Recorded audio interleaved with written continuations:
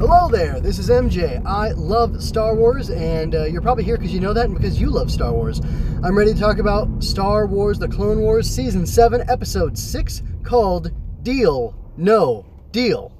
I don't know why these two episodes so far have been like turn of phrase things with a word taken out to sound a little weird. Although maybe, I don't know, maybe Deal No Deal is a real thing. But anyway, regardless, here we go. This is the second episode of the Ahsoka's Walkabout arc. I'm just going to throw a little shade at somebody without naming them. I was recently privy to a live stream talking about Mandalorian Season 2. For some reason, people were talking about Osaka, and I thought, oh wow, they released Baby Yoda's name? They're talking about Osaka? Is that his name? That's kind of an interesting name, and sounds a little Japanese to me. I think that's really neat. Turns out that people were mispronouncing Ahsoka as an Ahsoka Tano. Yes. Anyway, I just thought that was kind of funny. So I'm not sure why I felt compelled to bring that up, but I did. Anyway, in brief, I'm going to say I really liked this episode. I had a lot of fun. It was very enjoyable to me, and I hadn't given up or quit or whatever. That's silly. I mean, this is the Clone Wars. This is Ahsoka we're talking about. I'm not going to give up on a story about her. Just I was displeased with how that first episode was written. There were some things in the dialogue, some things in the scenario that didn't quite work out for me, and that was really disappointing. There's something not related to this episode that I wanted to bring up.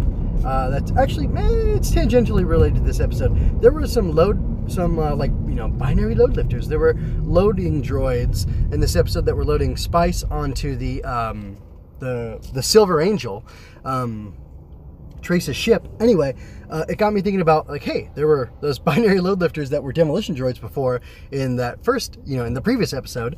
And I put a little thing out on Twitter because I realized, hey, I recognize this, droid from this episode of Clone Wars. Something about it looks really familiar to me. And then I went back and I discovered LB? Yeah, T1LB, I think is the name of this binary droid, or this, load lifter type droid that was property of the Jedi. That's from the Knights of the Old Republic comic series by John Jackson Miller, yeah.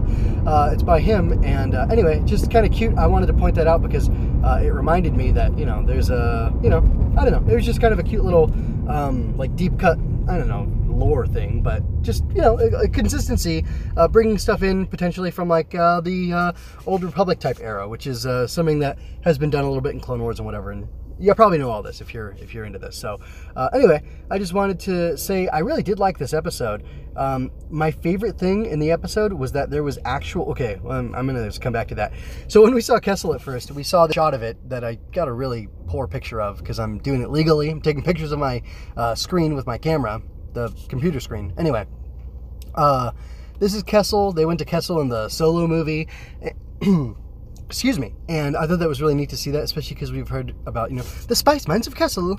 And it was shocking because we saw this as Kessel first. Then it was this verdant, beautiful world. There was a lovely palace with this Major Domo, who was a Twi'lek. He's connected to the royal family, the king of the... I don't know if it's a hereditary monarch or not, but the monarchy of Kessel, and I thought that was very interesting that, they have a monarchy and there's a beautiful side of the world. And then we got to see the, dark side of it, the seedy underbelly, where there's slaves who are being held to mine spice, which can be used, much like other substances for recreational effects or for medicinal effects. And it turns out that they're supposed to be taking this spice to the Pikes over on Obadiah. Is the planet actually called Obadiah, like the book from the Bible? Anyway, that's interesting. I didn't mind Obadiah being involved, but that was in A New Dawn, which was Kanan Jarrus's book, also by John Jackson Miller. There you go, bringing it all together. Obadiah was a cool barkeep who was friends with Kanan Jarrus, and I think Kanan adopted his look. Yeah, that sounds about right to me, if I recall the book correctly. Anyway, getting off on a tangent. My favorite thing about this episode was how much conflict there was.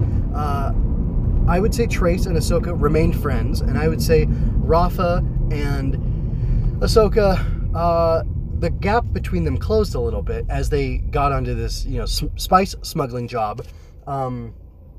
But it was just interesting because there was dynamism and there was movement in all the relationships that were established in the previous episode. And there was a little bit of mistrust between the characters. And there was a little turn where Trace felt like she was betrayed by Ahsoka because Ahsoka was not on her side. And she, in fact, said, I'm on Rafa's side at this moment. But it was interesting to see just, like, Ahsoka's so much more worldly from these sisters, or than these sisters, because she spent all this time, I don't know how much of the Clone War, maybe 2 years or a good solid year. Now she grew up, so I'd say she's probably spent like 2.5 years in the Clone Wars doing her thing. I think she became Anakin's Padawan when she was 15, and she's got to be 18 by now, right? Maybe the Clone Wars went on for like 3.5 years. I don't know. Anyway, I'm not saying, I'm just saying, okay, guys? I prefer this outfit that they put her in here, and I was against the outfit that Filoni put this character, who he thinks of as his daughter, in when she changed. Anyway, we could have, if you want to at me, go ahead and do that later. But I got to get on with this review. I really enjoyed all the conflict between these ladies as they got themselves into a pickle, and then they got out of it. It was a great thing to see the Pikes again, because they're such interesting, neat characters, and I don't think we understand. I mean, they're a race of criminals, much like, oh man, what's Shizor's race? Anyway, those lizard people with the pheromones. I can't remember their names now, but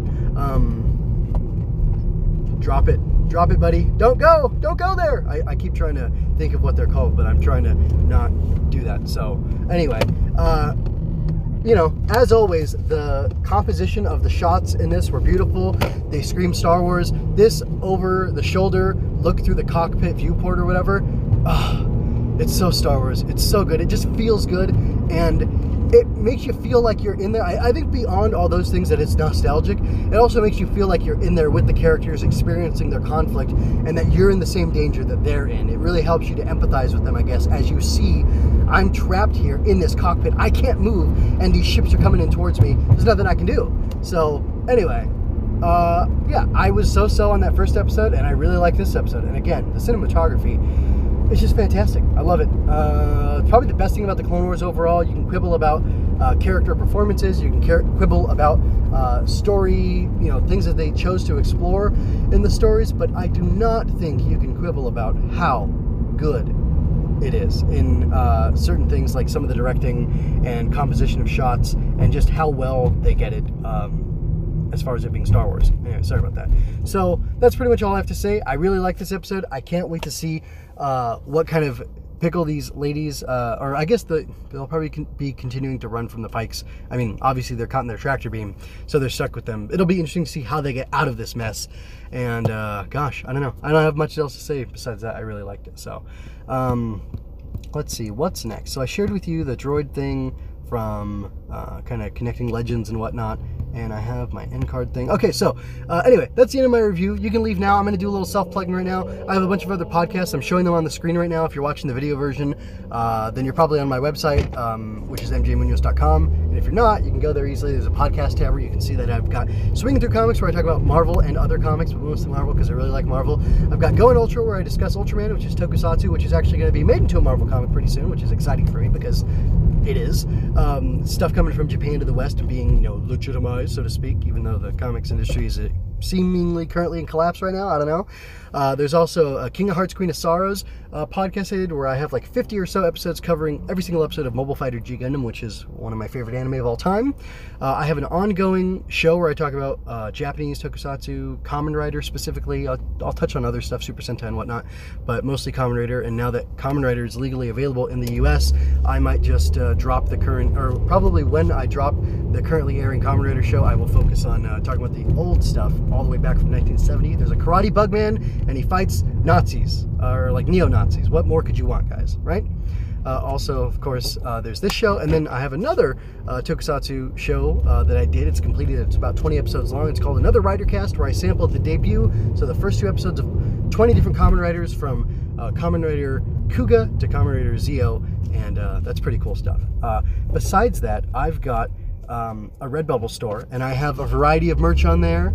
I've got my Balance design, which has cross sabers and a crystal and a little Jedi sounding, or it's got a little mantra that I made up on there, and I think it's pretty cool. And the mantra I can't read the mantra to you because when I try to zoom in, it doesn't work. Here's the mantra. It says, in balance lies power to hear the dark and walk in light. Besides that, I have some other designs for Star Wars stuff. I've got a design of this cool quote from Luke from Kylo Ren, Rise of Kylo Ren issue 2. He says, the light side is a blade, and so am I. And that was really cool. You can get it on baby clothes, kid clothes, hoodies. You can get a dress, men's and women's t-shirts, stickers, mugs, all sorts of things. So you can get either my cool Luke quote one, or you can get my crossed laser sword or beam sword with the crystal and the mantra if you want to support me and the stuff that I do. And I have fun doing these designs. And because I enjoy it. I'm a little bit of an artist. I do some drawings, and I enjoy it. And I especially enjoy making art. It's on the phone with the app I use and everything. It's really neat and really entertaining to me. So anyway, I like that stuff, and I like making podcasts. I'm going to keep doing it.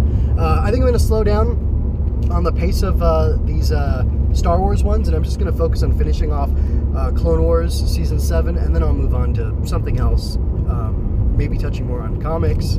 I don't know. I mentioned Knights of the Old Republic. I'm really super tempted to just read all the Knights of the Old Republic comics again, and do a quick commentary, like a couple, 5 minutes or less commentary in each one of those. Yeah, I'm gonna keep threatening to do that, and then one day I just might.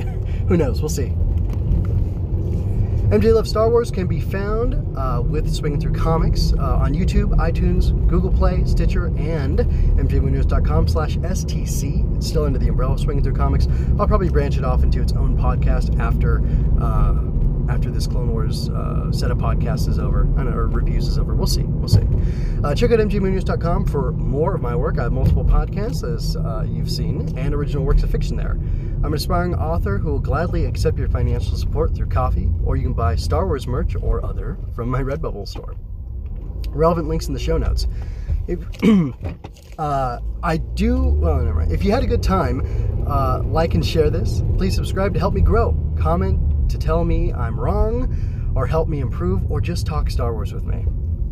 And remember, in balance lies power to hear the dark and walk in light.